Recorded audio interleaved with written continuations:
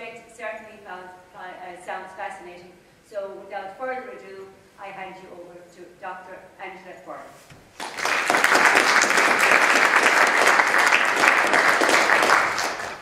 Thanks so much for your hospitality and for inviting me to speak to you this evening. Can everyone hear me before I get on? Can everybody hear me? Yes? No? I'll just try to project a little bit more. So Mary, thank you so much for organising, and really congratulations. I am very overwhelmed to be part of such an illustrious, long-running series. Long may it continue, and just congratulations to Mary Reid for making it such a success. I did have a little bit of a journey to get down here, but it was a lot more speedy and a lot less eventful really than the journey that my friend on the screen had 210 years ago. So I'm going to talk to you this evening about John Lee, my friend, who I've been spending a lot of time with for the last 6 years or so. He made a walking tour of Ireland for about 7 months in late summer, early autumn 1806, right through to March 1807.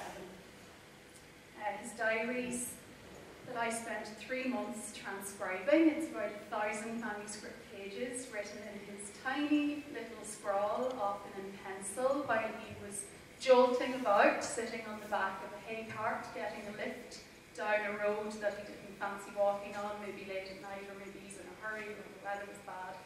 He did walk most of the time, but sometimes he took a lift, and sometimes he used that time to write his journal, which didn't make my life very easy when I was transcribing it. But he also made a lot of sketches, and I'll show you some of those this evening as well. And this will be new material to everyone. I'm very confident of that. I'm certain that only one other Irish historian has ever even glanced at these journals before. That's Jacinta Prunty in Maynooth. She's currently head of history there. She's referenced these journals in one essay she wrote in a fest strip for Howard Clark, the archaeologist. And my critical edition of these diaries that's being published next year will be the first time that these documents will be made widely available. So I'm confident this will all be fresh material, at least his personal observations will be fresh material, and his sketches will be new to you as well. So I'm going to start off this evening by giving you a bit of biographical detail about this gentleman, because he's someone that most of you will not be familiar with. Then I will discuss his Irish tour in its contemporary context, how it fits in with the travel accounts that were generated by other gentleman travellers at the time, and then I'll go on to look in detail at the time he spent in Tipperary 210 years ago. So, he was born under a different name to the one that I will refer to him as. I refer to him as John Lee. That's the name he was known as from about 1815. But he was actually born John Fiott in Hertfordshire, England, in 1783. He was the son of a merchant called John Fiott and a lady named Harriet Lee. And she was a little bit better to do than her husband. Her family had a seat at Buckinghamshire, Hartwell House, that John would later come to inhabit. Now, poor old Harriet died in 1794, having borne 9 children, only 7 of which were still living at the time of her death. And John's father died in 1797. Now, John was the eldest, and he was still quite a young boy at this point. So the 7 children, the Fiott children, came under the guardianship of their bachelor uncle, William Lee Anthony, who was then only 33 years of age himself. Somehow, by getting fellowships and scraping money together, because they really didn't have very much money, money was a little bit concern at the time to the family, John entered the University of Cambridge in 1801, where he studied mathematics, and he graduated in 1886. When he graduated with his degree in 1806, in the spring of 1806, you can see in his personal correspondence, he's writing to his friends saying, what are my chances of getting a fellowship, to continue his studies, to fund him to stay on in Cambridge? And his friends are all writing back saying, no one ever gets a fellowship straight away.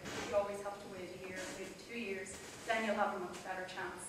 So I think at this point, when he's writing to his friends and realising I'm not going to succeed in getting a fellowship, he thinks himself, how else am I going to fill the time? And because of the Napoleonic Wars and everything else, he decides to travel in Ireland. And this is the tour I'll describe today, is the first of at least 4 tours that we know that John Lee made in his lifetime. So shortly after he finishes his Irish tour, he spends 2 years in Scandinavia, and he's hanging out with all of the great scientists in the University of Uppsala in Sweden, which was so well regarded at the time. Not long after he finishes that tour, he heads off to the Mediterranean and the Eastern Mediterranean, where he spends 5 years essentially plundering antiquities, Greco-Roman antiquities, that would later form the basis for the private museum he established at his house that is very well respected from the 1830s onwards. He also returns to Ireland 50 years after his first visit, because he lives to be quite old, this guy. He returns to Ireland for 2 weeks, just 2 short weeks, in September 1857, and what prompted this visit was the British Association for the Advancement of Science were having their annual meeting in Dublin. It used to move around and used to come to Dublin and Belfast regularly, as well as British cities. So he and a young astronomer with whom he was friends decided, let's travel to Dublin to go to the British Association for the Advancement of Science. They went along to the conference for a couple of days, they associated with their scientific friends, heard some scientific papers, and then they travelled to Sligo to visit the observatory at Markby Castle.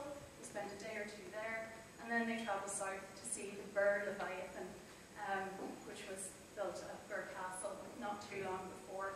Unfortunately for Lee, he was really into astronomy, but the skies were too poor for observing, so he got to see the Leviathan, but he didn't get to use it, unfortunately for him. We'll zip back to 1815. His name changes from Fiott to Lee in 1815 to fulfill the requirements of the inheritance left by his guardian and uncle, William Lee Anthony.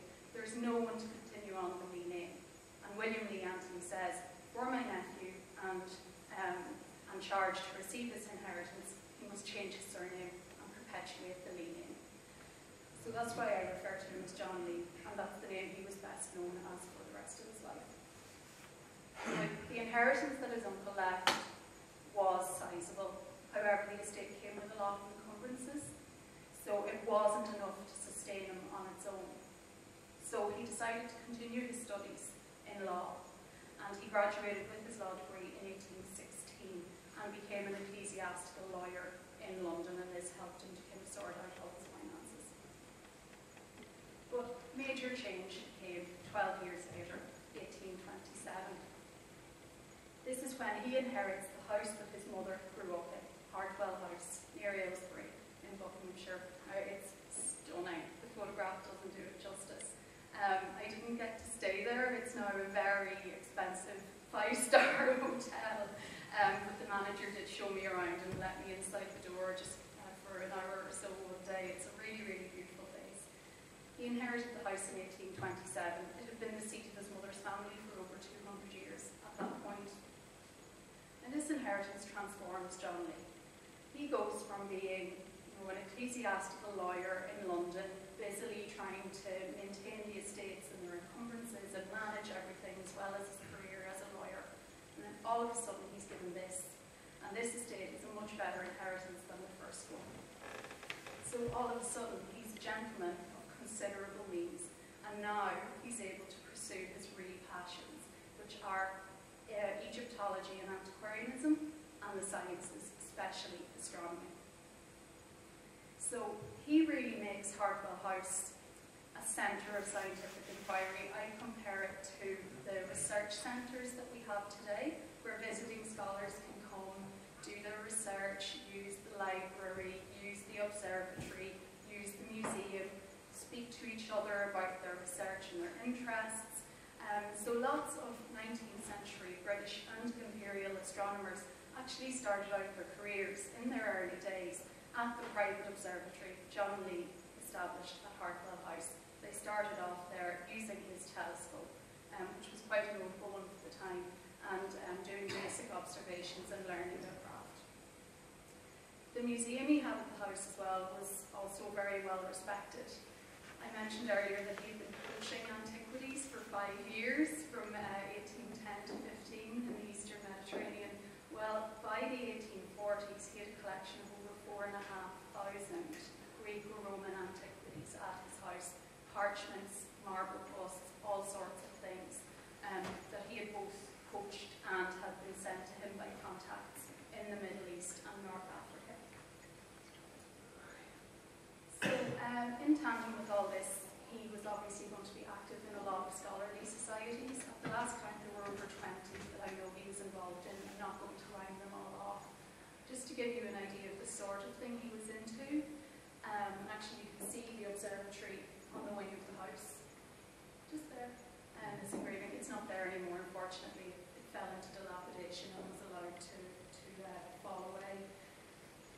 But the British Meteorological Society, for example, was founded in the library of Hartwell House in 1850. And Lee was elected president of the Royal Astronomical Society in 1861, and this was a little bit controversial because George Biddle Airy, was the other competitor for the role and was much better respected as an astronomer, and is a name that you'll hear if you ever visit the observatory in Greenwich. So Lee picked Airy at the post, and it wasn't a popular decision. The other thing that's interesting about Lee, as well as the scholarly activities, and I think this has a bearing, it's good to know all this later stuff, because a lot of this has a bearing on what he's interested in when he's in Ireland earlier on in his life. He was really into, he was a social reformer, essentially. He was an enlightened philanthropist, and he was remembered after his death as a model landlord. So he was the driving force behind the foundation of the County Tipperary in Aylesbury, the town near his estate, and he assisted the endowment of the Mechanics Institute at Aylesbury as well. And this is where the working man could go and read and attend lectures and learn about engineering and the sciences. He also provided new cottages and allotments for his tenants and assisted emigration for any of his tenants who wished to go to South Africa or North America. And there's still correspondence in the archives in Canada between the tenants of his who made good in their new lives in Canada, and they're writing to Lee, and he's writing back. They're saying, you know, how well we're getting on now in our new lives. So they stay in touch with him, which I think shows as well how well regarded he was. The other part of his life that I think is really interesting is that he was active in pacifist and temperance movements from the 1840s. And in 1848, he organised a temperance festival in the extensive grounds of his house in Hartwell. And this ended up becoming an annual event that ran for almost 20 years. This is an illustration of the third festival that occurred in 1851. You can see the house in the background, you can see the people speaking in little groups and the children frolicking. And there's a lovely newspaper description of it as well that describes all the merrymaking while people are standing around drinking glasses of water. So he was really active in promoting pacifism and temperance. And he actually ran for Parliament 3 times unsuccessfully, but on those platforms, as well as the anti-blood sports platform and extending the franchise to women. So he was actually quite radical in lots of respects when it came to his political views. Despite his later interest in temperance and pacifism, there are contradictory, shall we say, pieces of evidence, especially in his Irish diaries from earlier on in his life, that show him almost on a daily basis consuming porter, port wine, cider.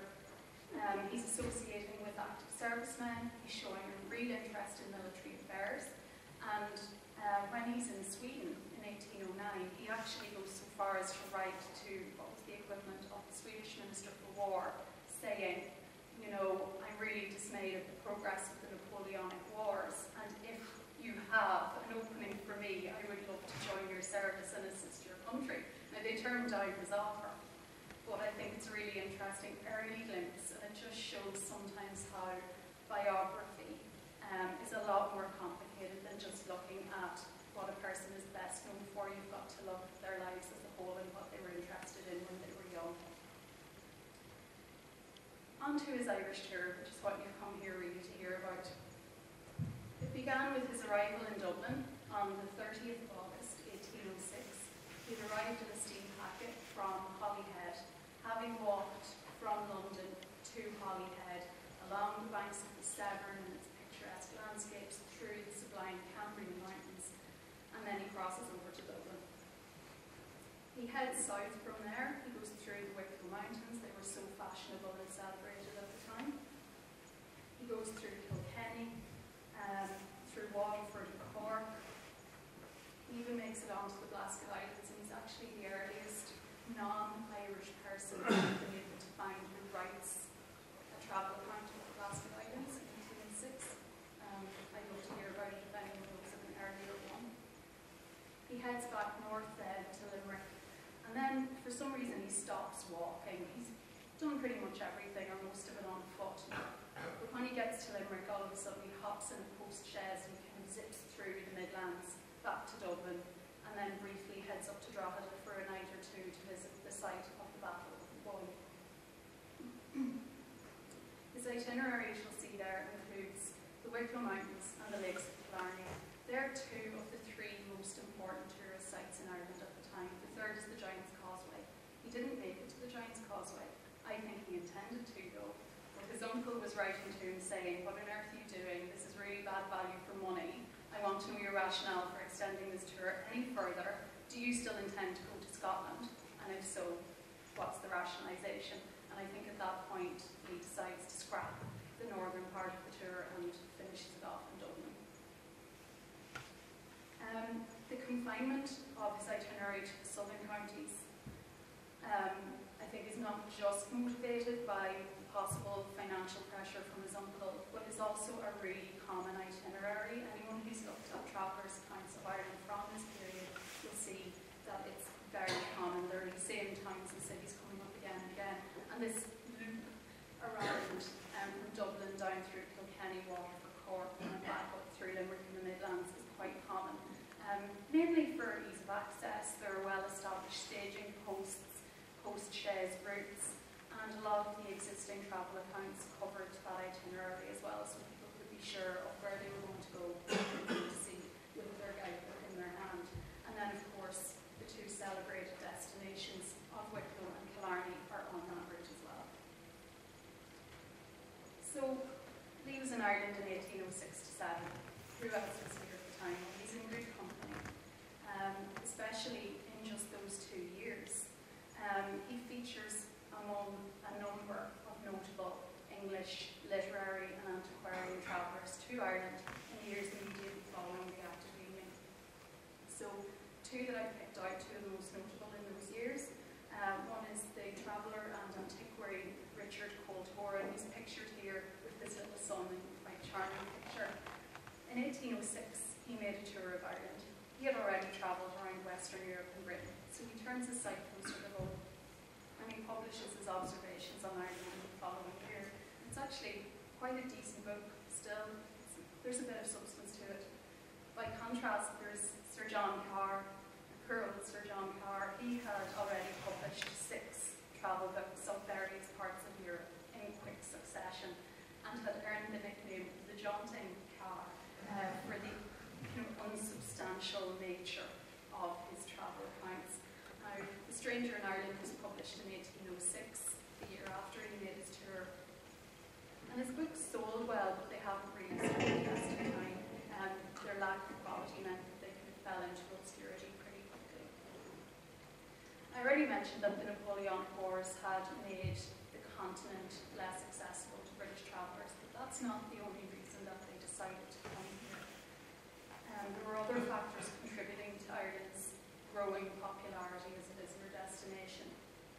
Road transportation had improved in the recent decades.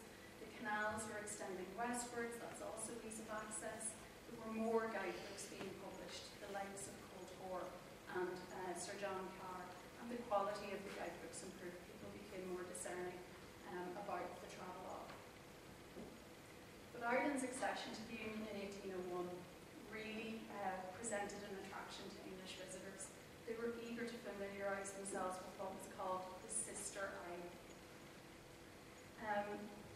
Even if the extent to which Ireland was unknown to English visitors could be a little bit overstated in the contemporary literature. So 2 decades before the Union, the traveller Thomas Campbell stated, quote, "There is perhaps no country dependent on the British Crown which Englishmen know less of than Ireland, and yet it may safely be affirmed there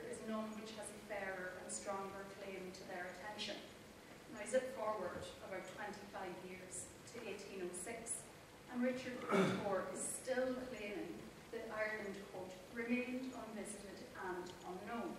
Now at this point, it's worth noting that there were 100 or so travel accounts of Ireland published in the English language in the second half of the 18th century. So it's worth just sometimes taking these observations into account, but with a little bit of a caveat. For Lee personally, on an individual level, the motivation behind his walking tour is described later on as a friend, as a furor for rambling, you know that phrase. And really his account, when you take it as a whole, the 7 months of diary entries, they form a charter of the experiences of a solitary romantic pedestrian. So he's travelling mostly on foot, not all the time, but mostly. He's struggling through bogs, he's clambering around mountains. He's also, by contrast, enjoying the advantages of the easily negotiated towing paths along the river navigations and the growing canal network as well. Sometimes if the landscape was too challenging, the weather was too bad, it was getting too late at night and too dark, he would hitch a ride on a tradesman's cart or on a cart pay. But he always made a route to avoid the kind of coach and four style travel that gentlemen travellers generally preferred in the period. So his experience was really personal, really subjective. So when he was down in the lakes of Killarney, this is just him ruminating on his solitude as a pedestrian traveller. He writes in Killarney, "A companion here would spoil this, for no person could share the time to speak their mind, and the soul is so wrapped up in itself and so full of the sensations which the surrounding objects excite." One friend wrote, indicated in this, later on in this letter, I didn't put the whole thing up, his friend William Longley wrote him teasing him about his parsimony in choosing to walk everywhere. He thinks it's purely motivated by financial concerns. But Lee in his diary ruminates on this, and he says that he prefers being in the open air, quote, "instead of being parked up in a cage and travelling like a dead body in a hearse." So his friend William Longley did tease him a little bit, and I love the poetic quality, the rhyming quality of the opening lines of his letter. He says, "How goes on your tour? Do your legs last out, or has a pony the honour of bearing you about?" So there's just some gentle ribbing amongst friends there, and really nice. One of the few letters actually that survive. I know Lee was corresponding with family and friends during his tour, but only 2 of the letters he received still survive, because a colleague was supposed to bring a box of his letters back to England, so he didn't have to carry them around, and the box was lost in a storm at sea. So a terrible shame. We've just got this letter and one letter from his uncle giving him a hard time about all the money he's spending. And there's a section from the letter from his uncle here on this slide. So this is the only bit of surviving correspondence between Lee and his guardian from the time of his Irish tour. And in this letter, his uncle is exclusively almost writing about money concerns, and he says to his nephew in charge, "You've taken almost no notice of this issue."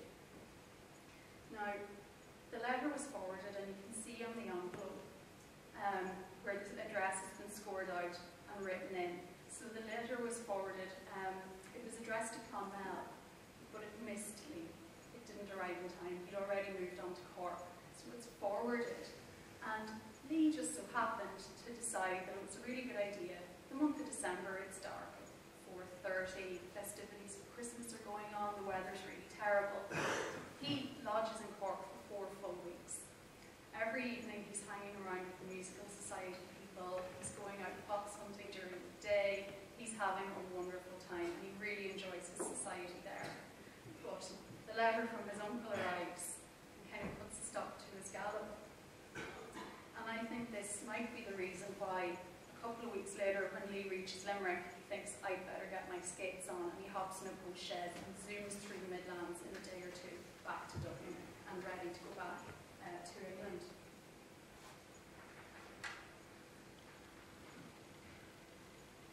So I already mentioned that it's a pedestrian tour. It's kind of a model of the romantic solitary pedestrian tour. But what's what's interesting is, one of the many things that's interesting, is how his pedestrianism and his interest in antiquities feed into each other. So this is a marginal region of the British Isles. It's the new sister isle of the Union.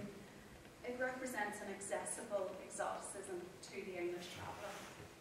And Glenn Hooper has written a really excellent study, book-length study, on travel writing about Ireland from the 18th century on. And he highlights Ireland, in the eyes of the British traveller, as something that can fill an epistemological vacuum. So there's a knowledge gap there, and travellers, especially English travellers to Ireland, are trying to fill that gap. So they're looking for political knowledge about Ireland in the wake of 1798 and 1803. And they're concerned about the island's poverty, they're concerned about its economic underdevelopment, and he speaks to all of these things.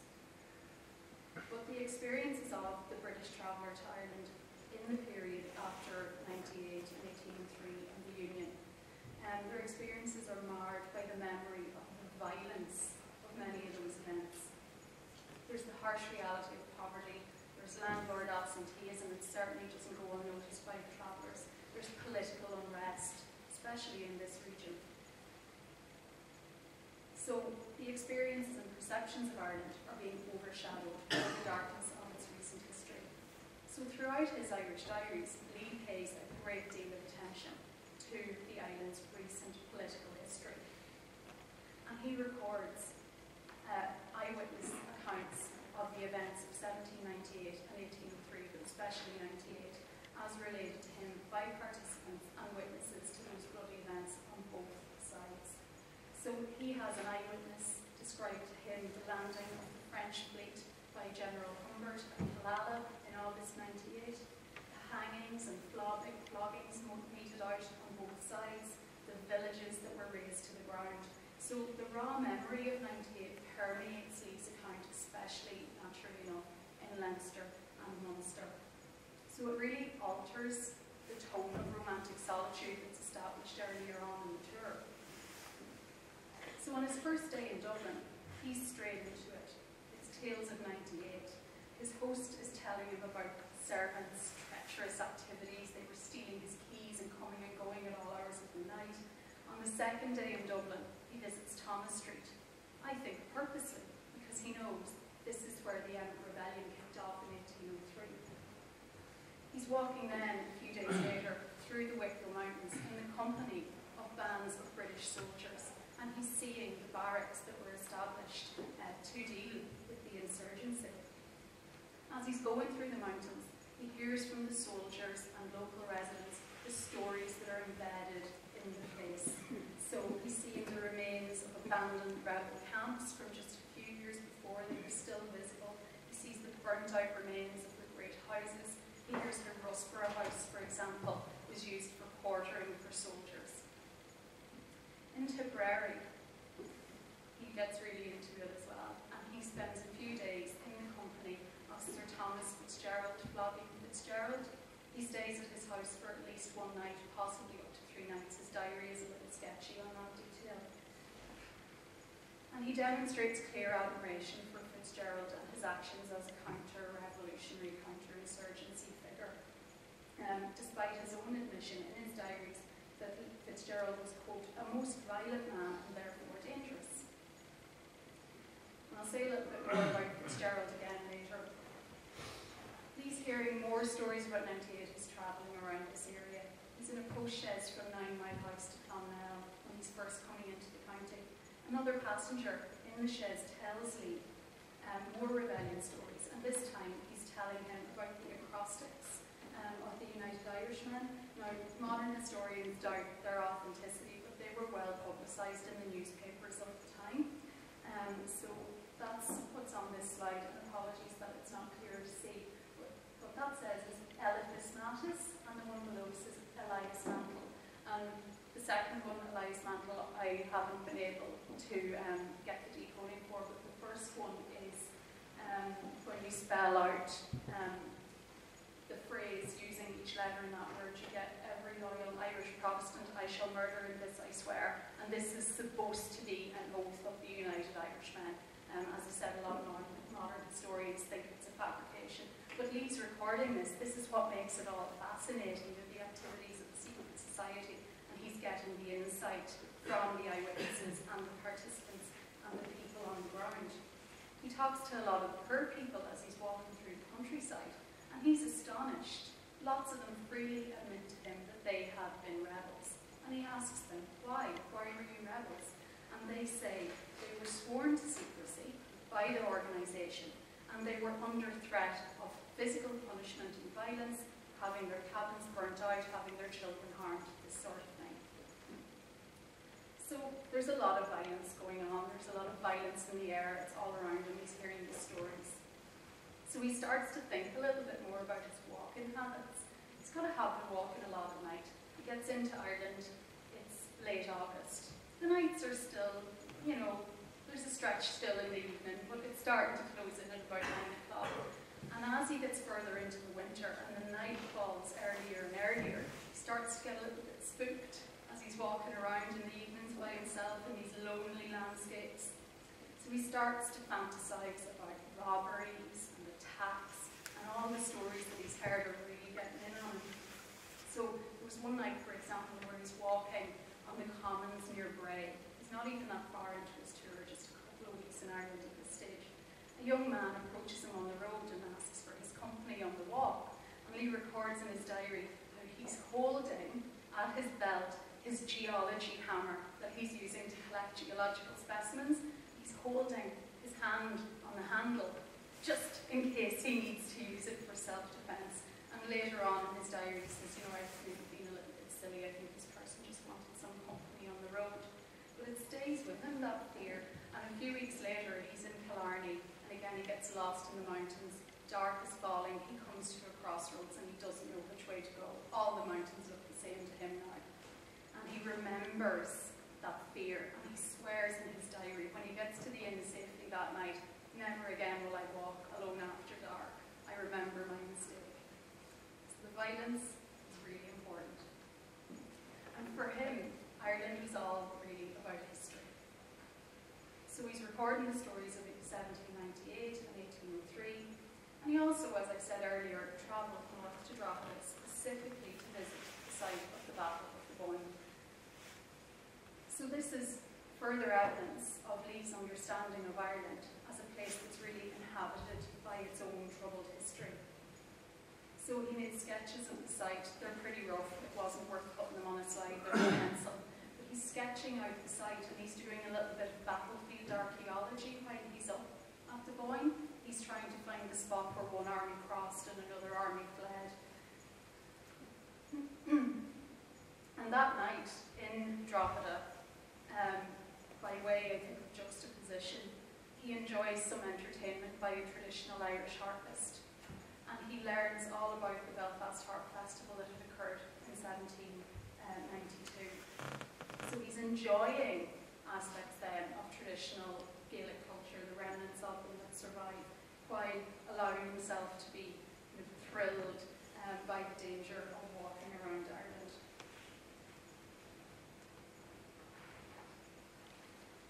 His interest in ruins, it will be evident from some of the slides I can put up, like this one. He's really interested in ruins. And why is that? That's speaking again to this kind of Gothic perspective on Ireland as a place mired in history, a place where you've got physical access to the past, a spooky, haunted place. And it's also, this is around the time he's contemporaneous, you've got to remember, with the likes of Coleridge and Wordsworth. So their lyrical ballads, published in 1798, fetishised the domestic English landscape. They celebrated it in a way it had not been done before, so it becomes really fashionable to look at the landscape in the domestic British and Irish setting with this new appreciation. It's the genre of picturesque travel. It's emphasising experiencing ideal forms of nature. Nature should look like a painting, not the painting should look like nature. And the paintings that nature should resemble are like those of William Gilpin. And he really elucidated the ideal of the picturesque in his own travel books and in his landscape paintings. And that texture is what Lee is emulating his landscape sketches, even though they're not well finished and they're not coloured or tinted in. Lee's also significantly using an instrument called a clod glass, and the effect of the clod glass is on the screen there. So you can see above the Abbey of Ballycrusis in Wales, which Lee visited as part of his trip, and then below it, the same view through a clod glass. So it gives this ethereal tinge to the view and transforms it. As I said, nature should look like painting, not that painting should look like nature. So the landscape really is moulded to fit this aesthetic, and Lee's doing that all the time as he walks around Ireland and admires the ruins he comes across. Holy Cross, for example, I'll mention later. When he visits it, he's transfixed by its picturesque quality. So, now on to the third section of the talk, Lee's arrival in Tipperary. He arrived in Dublin.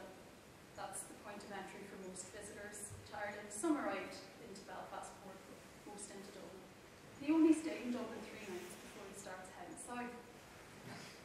But it takes him 14 days to get as far south as Tipperary, even though he's clocking up at least 20 miles a day. And that's because of his really convoluted route, and because he loves wandering in the mountains. So he arrived in Kilkenny on the 17th of September 1806, and he travelled from Kilkenny to Clonmel by post-chaise on the 19th of September 1806. So the reason I have 2 different coloured lines there is because Lee's itinerary overall was really convoluted, and he kept kind of doubling back and looping around on himself. So he ends up visiting Tipperary twice. And the first time is the red line, when he comes from Kilkenny and he's travelling south, and he's going on then to Youghal and down into Cork. And the second time, that's in September 1806, the second time he's spent 4 weeks in Cork and he's enjoyed everything there. And then he comes back this way through Dungarvan into Waterford.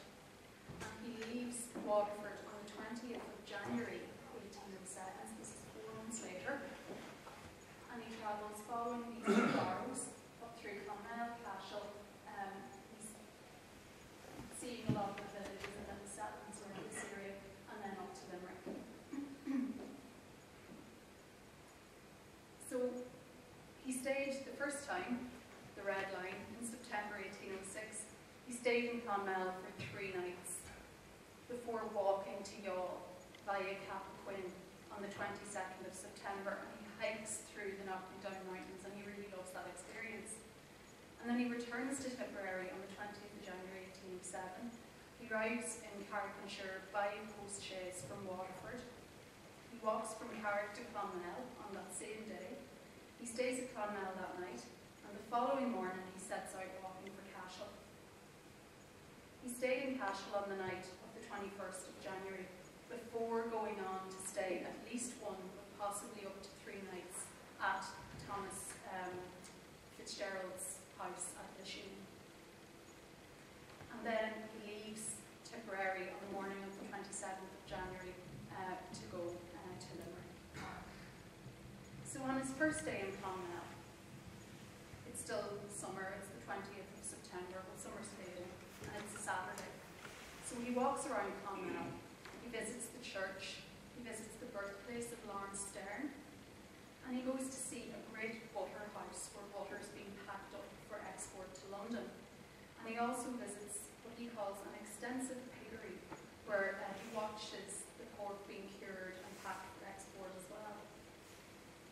And he noted on his return to Tipperary 4 months later that every cabin in the county kept a pig. At least one, many kept 2. And this was to help them pay their rent. They would sell the pigs to pay their rent. So when he starts thinking about how the poor people pay their rent, he asks the right questions. And he learns about the middlemen. And this is really, I think, interesting in the Tipperary context, that he's getting this kind of socio-economic information. He notes, the landlord generally lives in England and writes to the agent for remittances. He presses the middlemen, and they in turn press the lower people. Thus the lower suffer, then they go and kill the cattle of the middlemen and commit murders. That's his summary of the agitation that's happening in Tipperary in 1806 to So this is him learning. He hasn't got these names for them. He's learning about the agrarian secret societies that are so active in this region, and the violence, associated with their activities. So their protest against rising rents and closures upon acre rents. That night, he dines in the company of the soldiers of the barracks. And this is, one wonders, an attempt to ingratiate himself in the right circles, to protect himself possibly, maybe to learn more of all these activities. We can assume after a nice night of celebration and enjoyment and hospitality, he's not writing much in his diary after he comes home, except where he has dined. The following day is Sunday, so he attends church in the morning. He hears a service given by a Reverend Douglas in Clonmel. He says he preached without a book and is a very fine orator. He then goes to Colonel John Bagwell's Marnfield house. This is where he dines that evening in good company and jovial spirits, and finds at the house a good library and impressively landscaped grounds. On Monday the 22nd, he leaves Clonmel for Cappoquin, walking across the mountains. And he was impressed by the grounds of Knocklofty that he passed on this walk, and this is the grounds of Richard E. Hutchinson, first Earl of Dunmore MP. So these encounters, when he's in Tipperary for the first time, are brief. But when he returns in January 1807, he gets much more meaningful interactions, much more prolonged contact.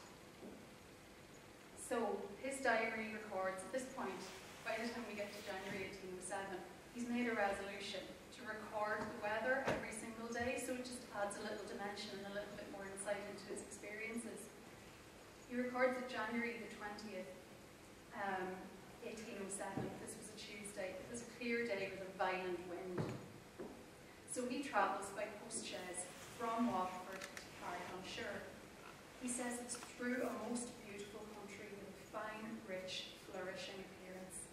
And he was really impressed with the fine old castle at Carrick-on-Suir, but he didn't linger in the town. Instead, he sets off on foot for Clonmel. He leaves at noon, and he walks along the towing path of the Suir navigation, and he sees all the barges towing there and all the activity. He thought the scenery on that stretch of land was, in his words, the most beautiful I had anywhere seen, and that's a real remark. He's come through Wales, the lakes of Killarney and Wicklow, and he's saying that the Suir navigation is the most beautiful he's seen. He also describes, this really transports him, this is what he really is into, and it's up on the slide there, but for those that can't see it. He describes, quote, a great number of fine old ruins, and the mountains on the south all covered with wood. The distant mountains were very high, and their tops were covered with snow, which had a very fine contrast with the surrounding scenery, which was quite fresh and green. This walk is as fine as any on the Blackwater. He really loved the Blackwater, and is well worth a person's while walking down the river to Carrick to see. I loitered so much and was gazing with such pleasure that it began to grow rather dark by the time I had not got 6 miles on my way. Therefore, I was obliged to tear myself away from the enchanting scenery. There was ample room for a painter to exert his pencil on this river and the mountains and tower and ruins on it. He just makes you want to be there. The following day, Wednesday the 21st of January, it's a Wednesday, he visits Mr. Watson's bank in Clonmel. His uncle might not like to hear about that. And he sets off on foot for Cashel. And the weather was severe. There was rain between 10 and 12, then it was windy, and as he says, terribly cold and sharp. But he passed by and admired the houses of the Sparrows at Oakland and Byrne House of the Moors. Those names may mean something to some people here. Now, he's much anticipated his visit to Cashel. And his first impression is up here on the slide, but again, I'll read it out in case it's a little bit small. He says, my curiosity to see the Rock of Cashel was very great, but my surprise was also great at not getting a sight of it until you come close to the town. This Gibraltar of Ireland, this wonder of nature, is nothing extraordinary. There are many a sudden and rocky mounds of land in that part as that of Cashel. There are two risings or waves of land close by it which are higher and more commanding than it. The wonder of this place arises from the singularity of their building on that high rocky point more than on any other. The ruins of the abbey are the wonder. They are curious and interesting, and there is some fine sculpture, but nothing very extraordinary. On the monumental arch near the cathedral is a basin body of an old statue, which they say is that of St. Patrick. There is as much chance of it being his as anybody else's, if it ever was a likeness of a human being. The round tower is a strong but not handsome building. It's considerably wider at the bottom than at the top. There are a great number of curious old tombstones, etc., and inscriptions in the cathedral, which are all going to ruin from neglect.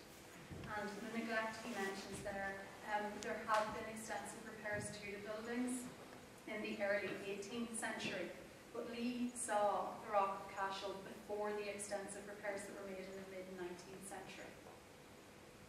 So I think as well, that little snippet really says a lot about the problem of expectation being built up in advance of travel and the rapturous descriptions of Cashel that exist in the other travel accounts. It's really built up his expectations. When he gets there, he says, yeah, it's fine, but I expected a little bit more. What he does note in Cashel that I think maybe interests him a little bit more are the dung heaps piled up outside every cabin, and he includes these in his sketches. He finds these dung heaps piled up outside cabins in every town, but he says that in Cashel they're much more numerous. And in another village, he describes what was a disgusting sight to him, but also fascinating. A woman up to her ankles in the dung, piling it up in another part of the wall of her cabin, and he can't understand the purpose of the exercise. In Cashel, he also dines with military men. He meets an officer who's recruiting at Cashel. So we're bearing in mind again the wartime context. Now, his unfavourable impression of Cashel isn't so much the disappointment of the Rock of Cashel, it isn't so much the dung heaps outside every cabin. It's the inn and the unwelcome reception he receives there. I'm sure I'll get a much better reception this evening. He arrives at the inn to be told there are no beds available. But they said, we don't have a bed for you, but we'll let you stay for dinner. And he says, okay, I'll stay for dinner. And while he's having dinner, he purposely addresses a letter to Sir Thomas Fitzgerald, and in view of all the servants and all the other diners, he sends a small boy to deliver the letter. Surprise, surprise, later that evening, one of the waiters comes over and says, oh, there was another gentleman supposed to stay, but you can have his room. And Lee's delighted that his plan has worked. He ends up with a most excellent double-bedded room all to himself. Now, this problem is something that arose again, and it's to do with the fact that Lee is arriving on foot. So the pedestrian traveller is a romantic phenomenon, but it's not necessarily well received at all the inns, and this is something that's been documented in the histories of walking that have come out in the last 20 years or so. So when a gentleman arrives on foot, it's assumed he's not arriving in a carriage and four, he hasn't got any money, or he's not a respectable person. The assumption is that he's a vagrant or a troublemaker or some kind of outsider. So Lee has this problem again in Nina. He tries to stay in the best inn in town, which was Cantrell's, and they say, no, we haven't got any room. And the waiter says, well, quite kindly, says, I'll bring you down the street to the other inn. And when they bring him to the other inn, the young woman working there says, well, why can't he stay at your place? And the waiter's been saying, we haven't got any rooms. So there's always this engineering around him trying to get into decent accommodation when he can, even though he's pedestrian and they're not very welcoming. Now, we come to January the 22nd, and this is when Lee falls into company with Thomas Fitzgerald. He spends the whole day with Floddy Fitzgerald, and it was really exciting and interesting for Lee. He's fascinated by the events of 1798. So he suffers a little bit of hero worship when he's in company with Floddy Fitzgerald. Before he met the man, he heard many exciting stories about his actions during '98, and And he wrote in his diary, this is weeks before he even met him, Sir Thomas in this neighbourhood discovered more United Irishmen secrets than anybody. He flogged a great many and did a great deal by it. He flogged an innkeeper and an apothecary and got a great deal from them. That's a bad way. So despite acknowledging that these methods are brutal and a bad way, Lee makes no other critical remarks about Fitzgerald after meeting him. So Fitzgerald was then in his 50s, and he had broken his ankle when exiting coach 2 weeks before Lee came to visit him. So he was confined to his bed. And Lee's initial impression of him, quote, "The most extraordinary man I ever saw. He's of an amazing size and the strongest man in the world. The most gentle and mild-tempered, but most violent on occasions, and most intrepid." Lee credited Fitzgerald with almost single-handedly having checked the progress of the 98 rebellion in Tipperary, thereby preventing its spread into Cork and further south. And Fitzgerald informed Lee that, quote, "He was so active and so dreaded that the rebels offered £700 to anybody who would kill him, and related to Lee many stories of his actions in this area around that time. So Fitzgerald appears in these tales as a fierce and unrelenting counter-insurgency hero. And Lee's diary records many instances where Fitzgerald convinced bands of rebels to give up their arms. On one instance, allegedly, a cache of 40,000 pike heads and 30,000 muskets was given up. He got them to divulge their plans, their secret information.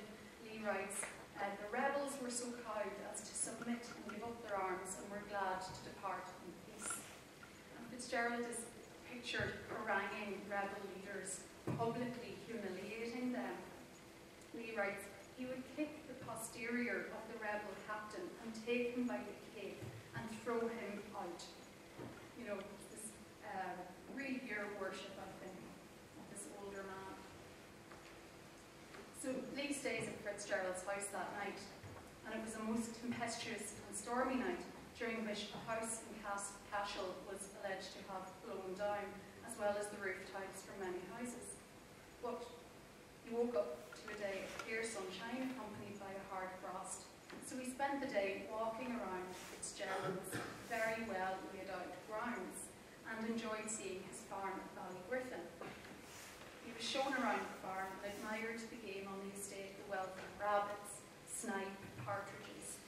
He admired what he called a noble field of Swedish turnips, cultivated especially for fattening Fitzgerald's Kerry bulls. And Lee praised Fitzgerald's husbandry. Fitzgerald could do no wrong for Lee. And Fitzgerald's importation of the best sort of short-horned cows from England and the largest sheep possible from Galway to improve his herd. And later the same day, it's such a clear, pleasant day, he rides across to Holy Cross in the company of one Captain Sadler. And Captain Sadler, on the way, points out a bridge at which a rebel had been killed while attempting to escape capture, so he was shot as he attempted to swim away. And close by this bridge was a point of land where a battle had taken place between Fitzgerald and a band of 1,000 rebels. The rebels were reported to have fled upon the first shot being fired, and when captured, their leader stated that he was unable to rely on his own men to hold their positions, so he chose to flee.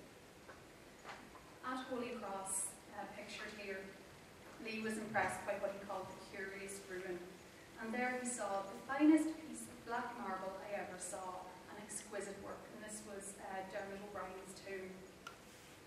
At the Abbey, he noted, quote, "numerous marks of taste and judgment in architecture unknown to the present day," and he lamented the condition of the site. So as at Cashel, he saw this place going literally to ruin. He says, "I never saw such fine relics all going to ruin and oblivion so shamefully. In one part of the Abbey, a fine old tomb with pillars of exquisite workmanship has been destroyed to make way for a plain old tomb of 30 years ago." So Lee had a keen interest in antiquities, that's evident. And later in his life, as I mentioned, he was a renowned antiquarian in possession of a large private museum of Egyptian artifacts. And that's really evident early in his life during his Irish tour. So he has a really good appreciation for the richness of the material heritage in the Irish landscape, and he found Tipperary particularly interesting in this regard because of the wealth of ring forts and earthen forts in the region. So from the vantage point of Holy Cross Abbey, which is in the centre of the map here, he said he could make out many ring forts and ruins. He says, this part of the country swarms with them. It is quite the spot for a painter and antiquarian. And what I did here, just to kind of give a sense of what he was seeing, Holy Cross is in the middle there, and just using the first edition OS map, I've just put a little star where the OS have recorded a ring fort. So I think that Lee probably did see quite a lot on his day's ride, whichever direction he may have come from. Again, the following day, he wrote about what he called Danish mounds. He really means ring forts. He rode out to the village of Golden, and there he saw the ruins of the early 13th century priory of St. Edmund at a castle. And en route, he says he passed several Danish mounds of which this country abounds. And his designation of these archaeological remains as Danish wasn't that unusual at the time. The origins and purposes of these remains were debated keenly in the transactions of the Royal Irish Academy and the Royal Society and other publications. So they weren't actually understood as being Gaelic Irish in origin at all. They were understood as Viking remains. Now, the ring forts give Lee a chance to learn about Irish folk belief. And he learns about these from Fitzgerald. So Fitzgerald tells Lee that he had several ring forts on his estate, but that he had levelled one of them a number of years previously as part of an improvement project on his lands. Now, the local population, Fitzgerald told Lee, linked his broken ankle that he had sustained 2 weeks previously to the fact that he had levelled this ring fort. So the local doctor from Cashel, when he was visiting Fitzgerald's house, told Lee that a local man said the ankle would be cured if Fitzgerald shovelled up the mound again, and the fairies will then be satisfied. And Fitzgerald wasn't the only person who Lee heard about seeking supernatural retribution. The man that Fitzgerald had employed to level the ring fort had a son who was born tongue-tied, so that again was connected to his participation in that. And the local people said this was a punishment from the fairy folk.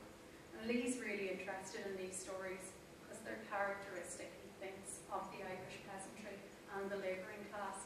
But he was quick to assert that the same doctor who dressed Fitzgerald's leg had performed a corrective surgery on the boy who was born tongue-tied, and that the boy was eventually able to speak. And he also, a little bit jocularly, noted, the crime is not so great if you plant fruit trees and flowers, but the fairies like that. So he was puzzled really by the peasantry and the rural labourers, and he frequently recorded instances of local people who couldn't give him such, as he thought, basic information as the distance to the next town. He used to regularly hire young boys to guide him through the mountains or to carry his heavy bag. He's collecting geological specimens all the time, his bags become really heavy. And he always asks them the same question, what age are you? And they can never give the answer. So this is, to Lee, a signal of poverty and illiteracy and a lack of education. But, in contrast, he also meets, because he stops to talk with the people he meets, he learns a lot about them. He meets travelling scholars going from time to time. They're always young girls. They're going around begging, but they're carrying their books under their arms. So when he sees boys carrying books, he stops to ask them what they've got there.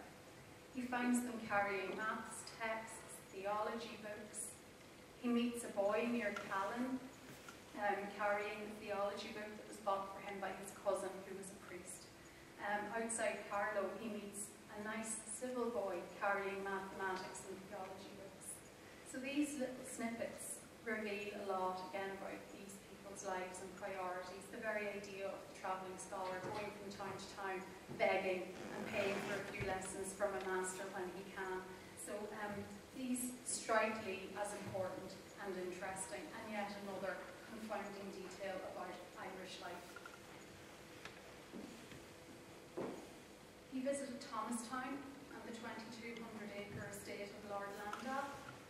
He says its land is reckoned the richest in all Ireland, but the place is completely neglected when Lee finds it. He finds the hedges and livestock all neglected, and he finds that the tenants' cabins are miserable cabins. He says on the whole estate there is an unspa which a painter would call fine or picturesque. But by contrast at Dundrum, Lee found that nature had been wonderfully assisted by taste and elegance, by judicious plantations, and by the location of the house against the backdrop of the Galtee Mountains. So he was careful to note, though, that Lord Haywarden of Dundrum was an absentee landlord and that the house had been left boarded up for 10 years. And just on the slide there you see a sketch that Lee made at Roscrea. It's just a part of a bigger sketch. And what's interesting, you may not be able to make it out, but this pencil shadow here is an old castle. And instead of drawing a castle, he's drawn the little cabins and houses with the smoke billowing out from the roofs.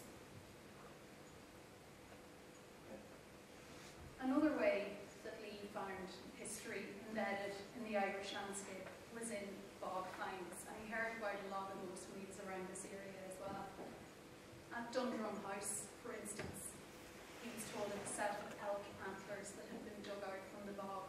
Now, I just mentioned that he said the house had been closed up for 10 years, so it's unclear in his diary whether he somehow gained access to the interior or whether one of the tenants or an agent just told him about these antlers.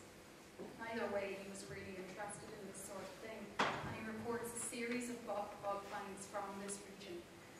The elk antler, bones from unidentified animals, he likes to think they might be human, and a fine old helmet of great size retrieved from the bog by a local captain. The bog is curious in other ways too, and Lee records the story of the Ballygriffin bog burst of 1786, and this bog burst was said to cover almost 300 acres of good farmland and to have suffocated the fish in the river Suir. And a local woman told Lee that she witnessed the bog burst and that she saw it flow within the Suir as far away as Cashel and Carrick-on-Suir.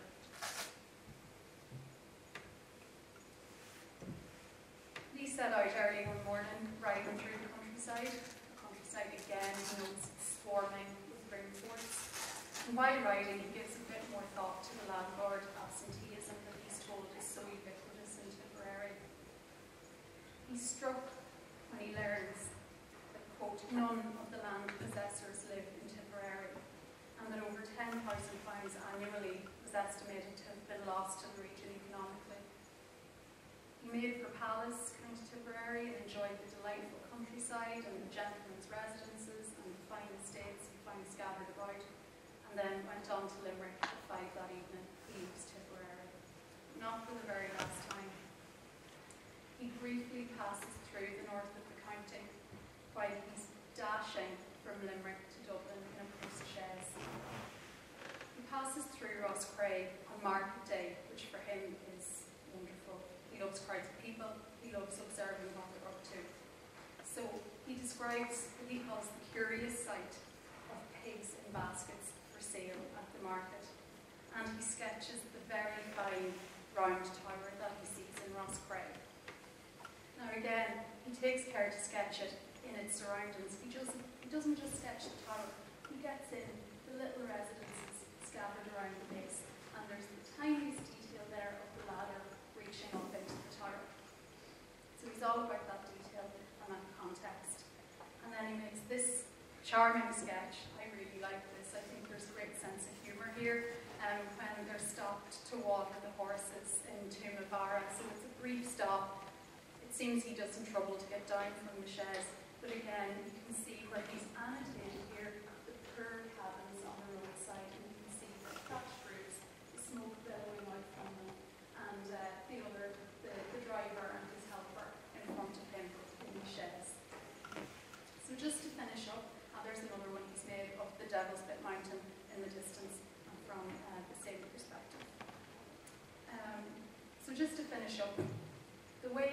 which Lee chose to describe and experience Ireland are an important record of the ways in which archaeology and the romantic eye for nature worked together in the late 18th and early 19th century. So for Lee, Ireland was all about history. From the ancient mysteries of the Ring Fort and the Round Tower, through to the military presence in the wake of 1798 and with the ongoing Napoleonic Wars. He relished this vision of an island steeped in history. And the 10 days or so that Lee spent in Tipperary in total reflect his interests in antiquities and in recent history, with his emphasis on rebellion tales and ancient monuments. But what I think is most evocative is the image of the 21-year-old Lee sitting by the fire at Lachine, listening to Thomas Judkin Fitzgerald's Gothic horror story